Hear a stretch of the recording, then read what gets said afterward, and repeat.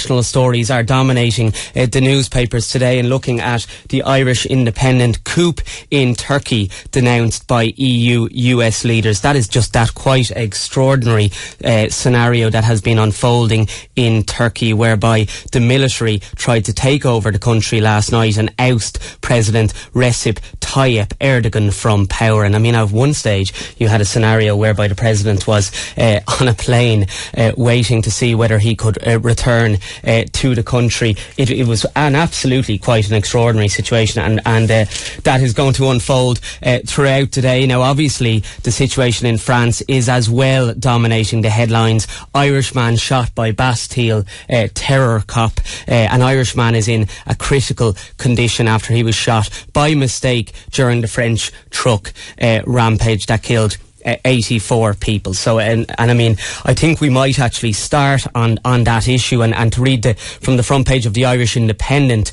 minutes after enjoying the fireworks display marking France's National Day, 10 children lay dead on the promenade in Nice. And Simon Harris has kindly joined us on the phone lines. And Simon, before we do talk about other issues, can you please give us your reaction to those devastating events unfolding in Nice? Well, good morning, Niall, and thank you for having me on. Well, I, like so many people right throughout this country and right throughout the world, are just absolutely devastated with the events that have taken place in Nice.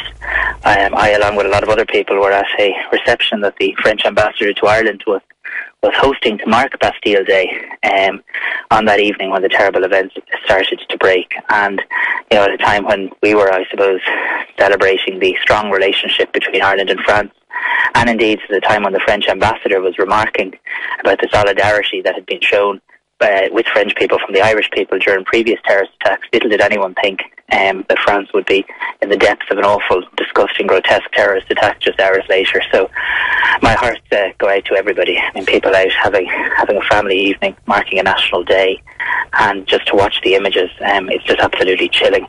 But Europe will have to rally together, and the world will have to rally together and really address what is a massive threat facing all our peoples right across the continent of the European Union. And it does, of course, Simon, doesn't it, create questions for people when they're travelling across Europe this summer. Should I go there? Should I, revise my travel plans? And it also raises the questions in our minds: are we prepared for a potential terrorist attack if it does happen on our shores?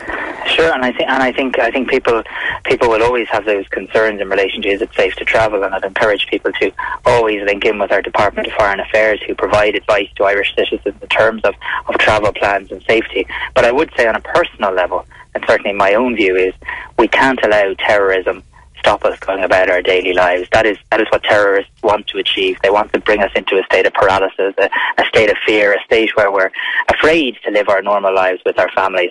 And I know that the security forces in France, and indeed security forces right throughout Europe, are working so hard and are working collectively. Here the efforts being led by the Tánaiste and the Minister for Justice in terms of a sharing of information and cooperating with other European countries. And really, that is the only way we're going to manage to defeat terrorism and protect our people, is by working together. One small country on its own like Ireland, or indeed even a larger country, simply can't do this on our own. We need to see greater cooperation, and there's a huge body of work underway at a European level in that regard. You're listening to Simon Harris, our own local TD and Health Minister, who's kindly joined us on Wicklow this week. Do please send us a text if you have any questions for the Minister, 087 77 11 103. You can also get us on the phones, 0818 303 103. Now, Minister, moving on to an issue that has dominated the domestic agenda this week, and that relates to Console. Can you talk us through, the events this week, why you did what you did as Health Minister, which is wound down this scandal hit charity? Sure. Well, firstly, I want to start by paying massive tribute to David Hall. Your listeners will know David Hall as the man who went in as the interim CEO, a man who has a long record of involvement in charitable causes in this country and indeed in business. And David went in and took over Console on an interim basis after the really disgusting and disturbing revelations about the carry-on of some very senior people in Console came to light. Console is a charity that we all held dear to our hearts. People here in Wicklow will have known of the excellent work it did in relation to bereavement counselling, in relation to the operation of a 24-hour suicide helpline. And these are services that we valued. They're services that the HSE had funded for quite a period of time. But really, once these revelations came to light, it fast became evident that it simply wasn't possible for Console to continue as it was. It was effectively insolvent, and there were serious questions about some practices that had been undertaken by some people at the very top of Console. My priority as Health Minister, and the priority of David Hall and the HSE, was to make sure that we didn't lose the services, that the brilliant bereavement counselling services, the helpline that people rely on, 6,000 people a year were using these Console services. So there's been a massive amount of work behind the scenes over the last few weeks to try and transfer those services to another service provider, and to make sure that the services were ready to go before Console was liquidated. And the HSE was up at the Public Accounts Committee this week. Are you confident as Health Minister that the HSE did all it could to act on this, act on the issues at Console as soon as possible? Did they act fast enough? Well, I think there's always lessons to be learned, and I don't want to answer that question categorically until we've absolutely seen the recommendations that will arise from the Public Accounts Committee. As a former member of the PAC, I'm very eager to adopt any recommendations that come from that body.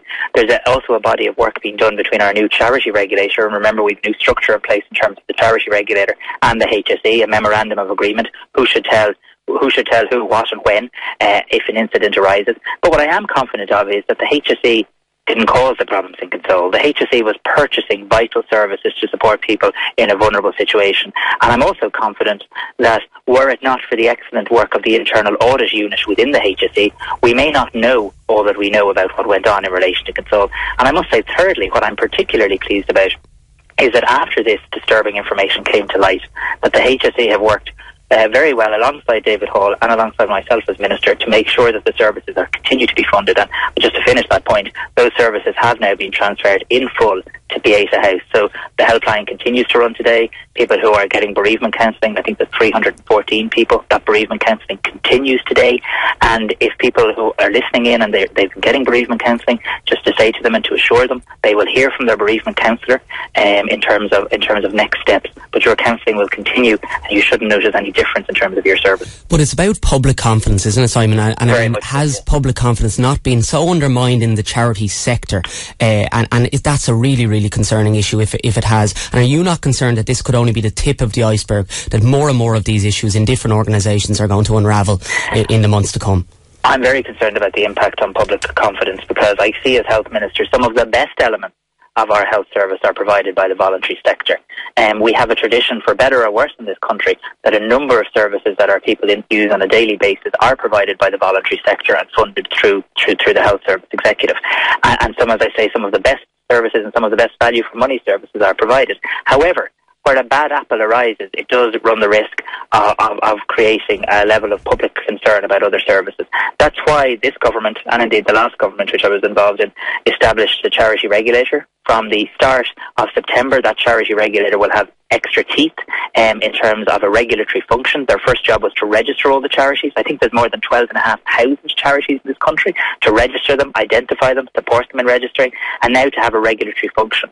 The other thing is I've asked that the HSE will carry out a full root and branch examination of what's known as Section 38. These are the 40 largest voluntary organisations we fund.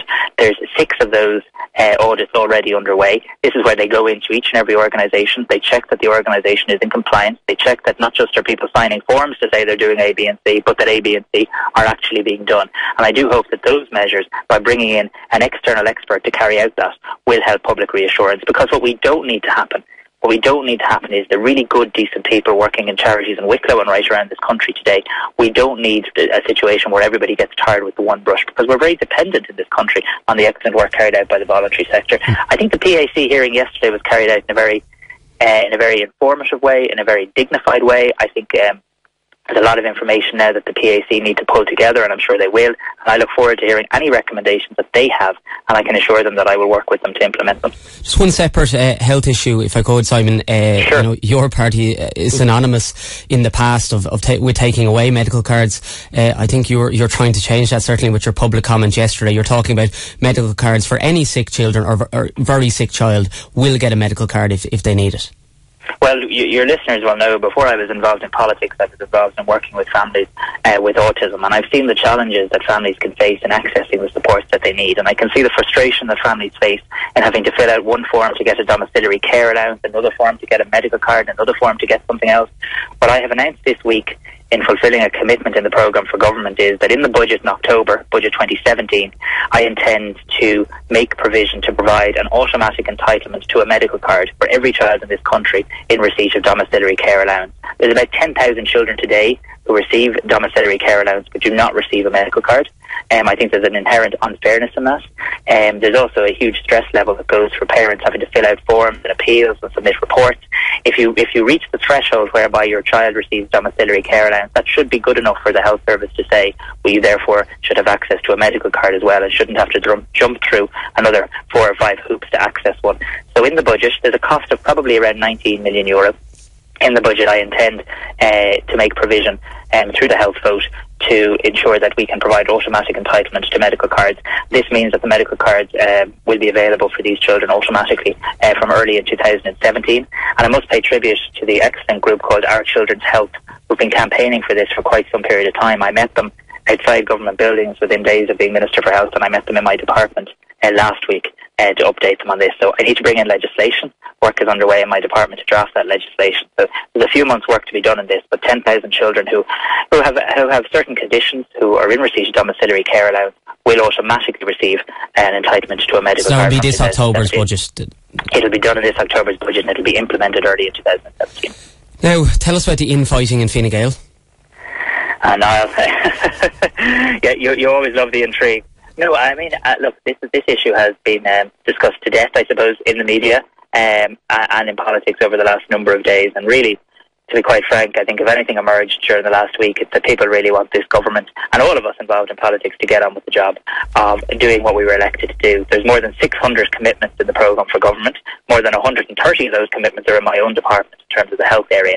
We need now everybody in government to put their shoulder to the wheel to deliver the programme for government. The government, I think, is about 10 weeks in office. And that's fine. Right. And, that's fine, Simon, that's fine. But yeah, you do have people in your party who say, Enda Kenny has outlined his plans to leave, or he certainly has indicated he's going to step down. He won't lead the party into the next election. But just give us a time frame. That's all your TDs are saying. That's all Brendan Griffin, Pat Deering and others. That's all they want. A time frame from the Taoiseach so that there can be a smooth transition. That's all a very small number of my colleagues wanted. The overwhelming majority of my colleagues, the overwhelming sense at our parliamentary party the other night was that the Taoiseach will lead this government until the time that the Taoiseach believes is right, that the Taoiseach has made it clear that he won't lead my party into the next general election, and will put in place a transition at the appropriate moment. But all Fine Gael TDs, including the ones you named, traipsed through the lobbies of Leinster House only about 10 weeks ago to vote for Enda Kenny to the Taoiseach. That's what they did. They voted to elect Enda Kenny about 10 weeks ago. Now, I think the people listening to this programme today, and certainly I, want to actually see government getting on with the job and actually getting down to addressing the real issues. We've seen Brexit. There's serious challenges facing this country. There's serious domestic challenges in terms of health, in terms of education, in terms of jobs, mortgages, making sure people feel the benefit of a growing economy. So what we don't now need is navel gazing.